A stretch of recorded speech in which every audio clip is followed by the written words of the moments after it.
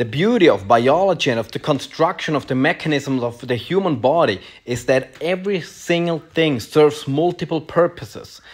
And there is great indication that our hand is specifically shaped for manipulation, for crafting, and for punching.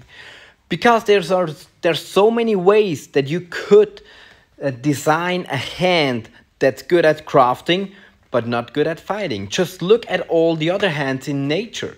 Like there's other apes that have hands very much like ours. Bonobos, chimpanzee, they have opposable thumb, they can use craft, but they cannot form a fist. They can only slap. But humans can form a fist. And that is not automatically because of our advanced skill of manipulation and fine motor skills. As I mentioned in another video, just look at the other videos of that, I cited a study where they mentioned that we could design many different hands, but only very few shapes that are possible of such fine motor skills and punching.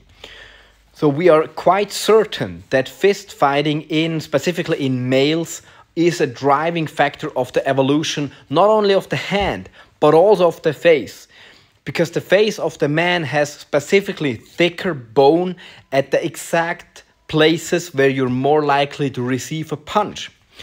Some of them are the eyebrows, but the deeper eyes and the thicker eyebrows are not only for better protection against punches. That is one reason.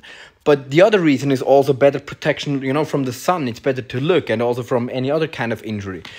The thicker jaw and square jawline that is so appealing to human females is solely because of better protection against fist punches from other human males.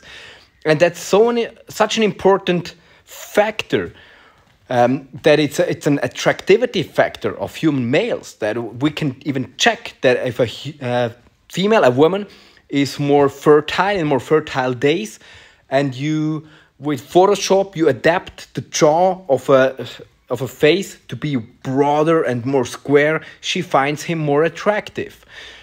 It's an incredible driving factor of evolution to humans that fist fight.